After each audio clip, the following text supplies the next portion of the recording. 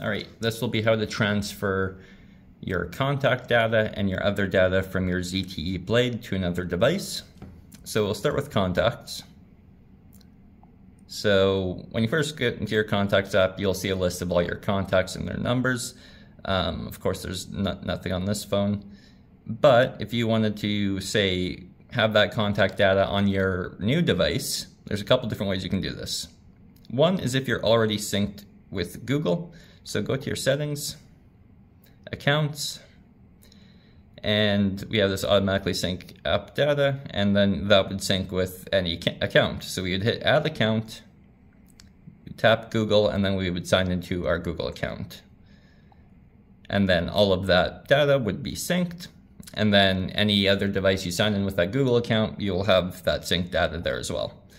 The other way will be on your other device. So if your contact data is integrated with your SIM card, you would just go to import on your future device and you'd tap SIM card and you'd hit OK.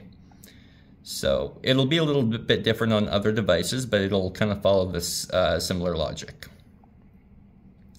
Now let's talk about transferring data off of this phone to a future phone.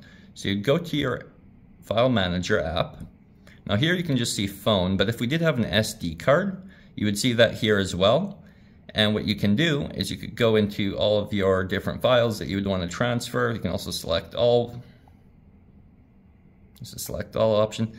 And then you can actually just move that to where you want. You tap move, and then it would show you your options. Of course, in this case, we just have phone, but you'd be able to move that to your SD card. And then when you transfer the SD card to your other device, you'll transfer all that data along with it.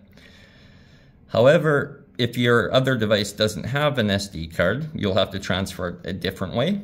So one other way to mention is also if you've already synced with your Google account, as you did with contacts, let's say, you would have access to certain levels of data that had synced to your Google account as well.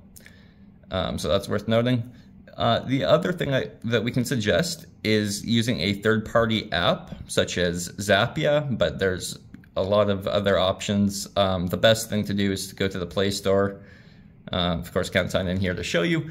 However, just type in data transfer and search and go with one that has some good reviews, at least 4 stars, usually upward from there, and then just read through some reviews and find something that you feel confident you can trust. All right, thank you.